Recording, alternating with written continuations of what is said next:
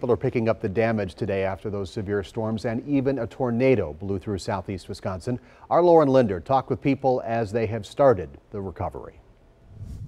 Monday night storm devastated communities throughout Kenosha County, including here in Camp Lake. This is some of the worst of it, but the people living here are sticking together. This was my biggest fear. For 20 years, Javier Lorenzo has lived in this home in Camp Lake, and in all that time, he dreaded one thing: that a storm would roll through and knock down trees on his property. And sure enough, 20 years later, my fear came reality. His car is totaled, along with a part of the roof of his house. And this is his backyard. He still can't even get to his shed. The National Weather Service confirming an EF0 tornado touched down in his neighborhood after officials went around surveying the area.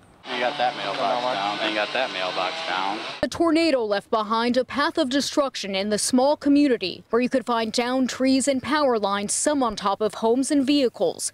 At Justin Christopher's home, most of the damage was in his backyard. The trees that were behind here ended up all the way up against the house, took out all the patio furniture. But he started cleaning up right away.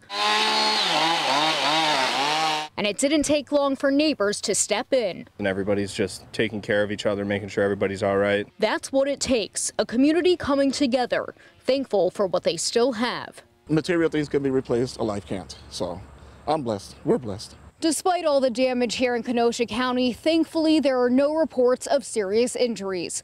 Reporting in Camp Lake, Lauren Linder, TMJ4 News.